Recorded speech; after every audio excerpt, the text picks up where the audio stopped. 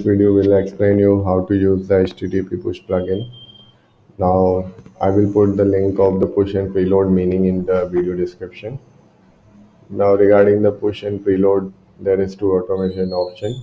You can push preload or push preload both. You can do this for style sheet or JavaScript. When you enable this option, the plugin will automatically push or preload as per your selection for all the JavaScript or CSS file found on your page. Now there is manual option as well. You have to select the resource. You have to go to the page and you have to do the view source and say, for example, I want to preload this jQuery file, so I will copy the link, complete link of this jQuery file up to the file name, excluding this version part. So it will look something like this. And this is a JavaScript, so I will select script. If it was a CSS file, I would have selected style. And then I want to preload this thing on all the pages. Then I have to save this. Once you have done this, you will see a new tag is added into the web page. That is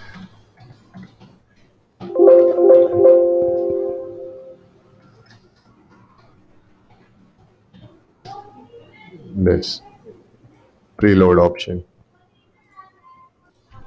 So now when the page will be loaded, this particular resource will be requested on the priority basis at the top.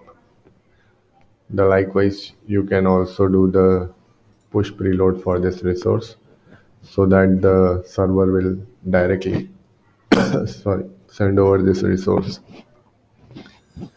Now the other options in this plugin are to remove the CSS or JavaScript file. They are similar to this option, working is similar. You just have to select the style sheet file that you want to remove. For this, you do not have to insert the exact link of the resource. You just have to insert the matching string. For example, if I add this, that is the style sheet.css, and this is the let me show you where this file is located.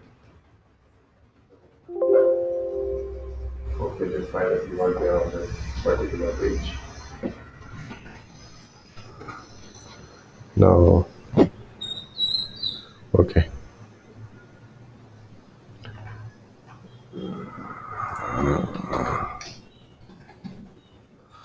Now,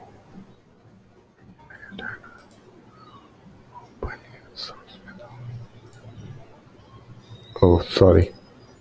Let's open this file. Okay. Now we will copy this. Now say we want to remove this file. We want to remove this file on all the pages.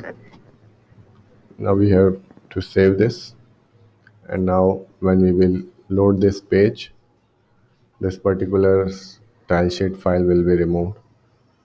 You can see that file is not loaded anymore, and because that file was the main file of this page, and since it is not loaded, the page is looking broken. Now I can change that option to load asynchronous.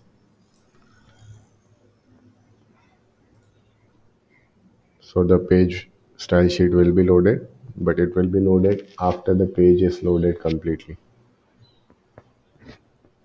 You can see the style sheet has came back and it is loaded asynchronously on this page. You can see it is preload.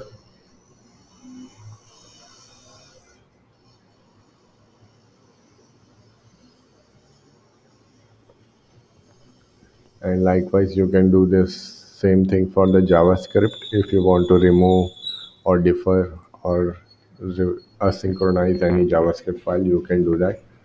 And there are different conditional tag options available in the plugin that allow you to apply those rules on particular type of pages.